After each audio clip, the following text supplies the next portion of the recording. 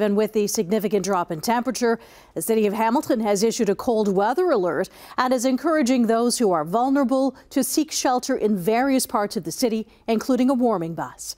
Hadi Azad joins us live with those details. One more option for people who are struggling out there, Hadi.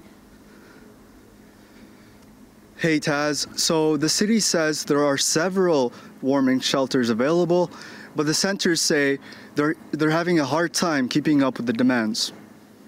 Kronk, a supervisor at the Cathedral Cafe, says she has been helping unhoused people for over 20 years, but she says the situation is a lot worse. I don't think I've ever seen it this bad. Cathedral Cafe on James Street North has been operating since the last 2 years. In December, they partnered with St. Matthew's House and have expanded their hours, days, and staff to help homeless people. They are now providing 2 hot meals a day, clothing, hygiene supplies, and on-site support. Since last month, the group helped over 2,200 people. Last week, we've been seeing about 170 people a day.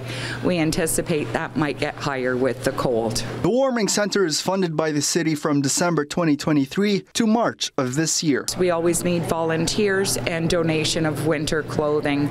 We're going through quite a bit of clothing, especially in this cold day. Executive Director of the Hamilton Hub says staff are heading outside at night to help people in need. We've been outside at night servicing folks in encampment, and we put out publicly a telephone number that could be reached so that we could attend and help out folks with blankets or whatever it is we could that we had in our donations. Cold weather alerts are issued when temperatures are below -15 or -20 degrees Celsius, and the city says the best place to be is indoors.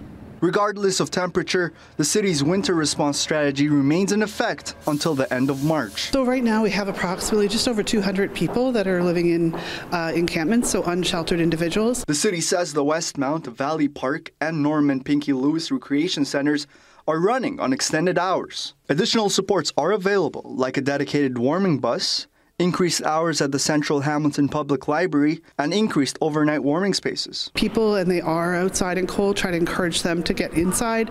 Our outreach workers are out every day, and they too are trying to do everything they can with our shelter staff to get people indoors. So warming centers are finding it difficult to keep up with the demand, especially with this weather, and they're asking for any donations or volunteers. So if you're able to help out, please do. Back to you.